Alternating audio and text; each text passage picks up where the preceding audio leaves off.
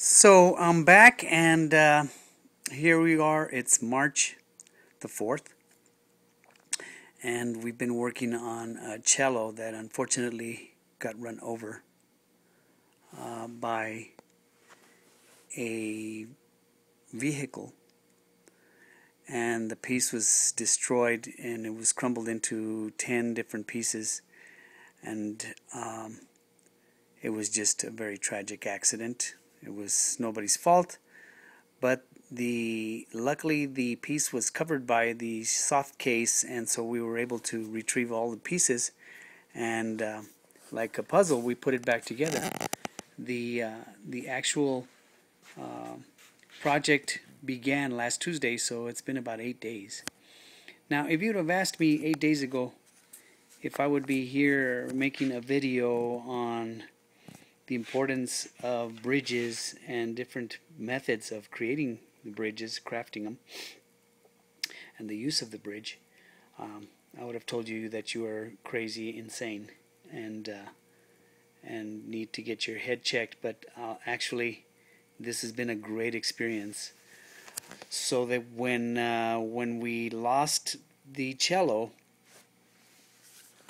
I decided to seize that moment and embrace that opportunity of sadness and disappointment, and create a lesson for my daughters to learn that not always a tragedy should be viewed as a negative. Sometimes they can be positive, especially when it concerns inanimate objects, things that we can replace. So we decided we were going to take the cello pieces and put it all back together, and we've done a great job of redoing everything. The girls have been very much involved in all of the process, but as you can see, there was pieces broken everywhere, and it's been kind of fused together with bits of plastic wood putty, specialized for guitars and for instruments.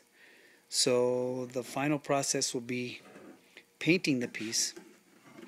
But in the process of doing all of this, I was challenged by the presence of a broken bridge, and I said, well, maybe we can fix it. So in the beginning, I started tampering with toying with the possibility of altering the wood ones, and then I was advised by my nephew, who told me to use ivory. That ivory was used very successfully in the manufacturing of bridges for guitars and classical guitars, etc. So I used that concept, and having been fortunate enough to have a stockpile of some micarta material, some micarta ivory that was left to me by a friend, I was able to manufacture my first bridge for my daughter Tiffany Claire, who's a violinist, and her violin bridge was collapsed and bent and warped, as you can see. And this was her old bridge, and she was told that her fingerboard was collapsing. So we determined that that was not the case, that it was just the bridge that was way too tall, and it was way out of proportion to the instrument. It was put on backwards, so obviously it was not installed properly. So we built this beautiful bridge, and we showed it in another video for the girls to always have a record of that. And then I moved on to crafting a bridge for this cello, for this or another cello that we have acquired since. So this cello, this bridge actually began by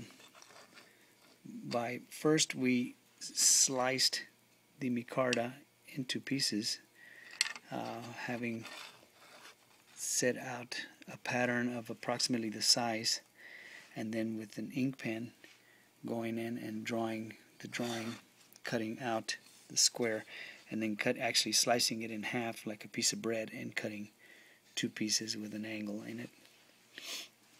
And then I was able to take that pattern and use a protractor and a compass to get all of my reference points and make a series of holes that would later be the pattern for the design.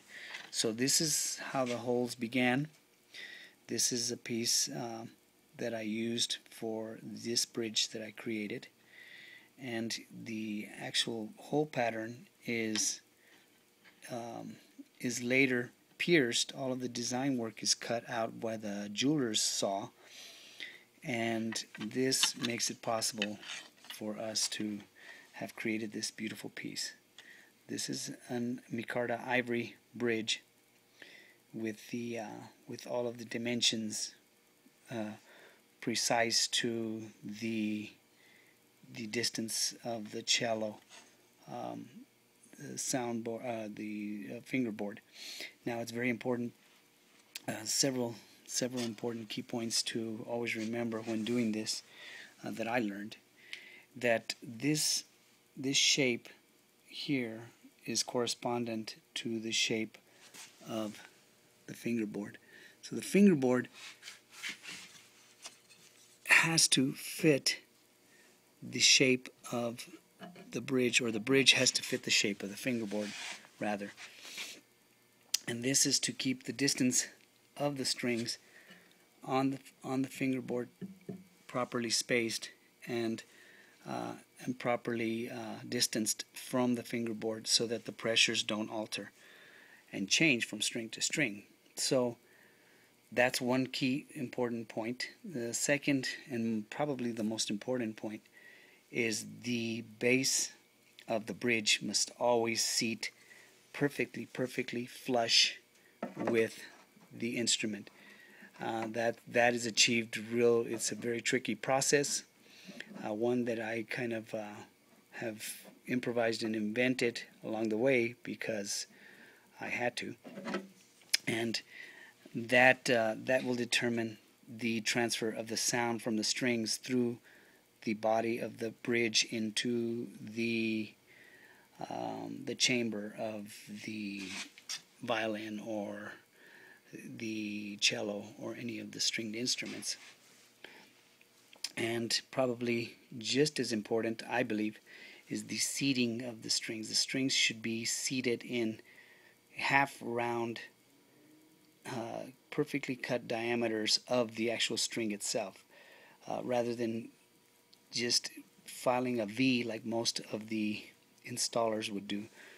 I believe that leaving air between the string and the bridge is an error. I think that the transfer of sound is more precise when the string fits perfectly against the bridge. So those are critical points that I've determined. Now, as you can see, the piece is very ornate, and I guess that just comes with creativity. You could probably make it just as blank as you wanted to, and it would function just as well. But that is determined by whoever's crafting the piece. So that is certainly an option. And I think we're done with this piece. We're ready to start the sanding process to install it, and we're real excited to hear the final sound after we finish painting this piece. We'll make a video and let you hear what it sounded like when it was finished. But it's been a learning process, and we've learned a lot, and especially we've learned that everything is possible, and the girls have learned never to give up on anything. Just try it, and the error. If you make mistakes, well, that's a wealth of opportunity. Mistakes are always good, because from mistakes come successes and perfection. And so we leave you with that. Have a beautiful day, and we'll talk to you soon.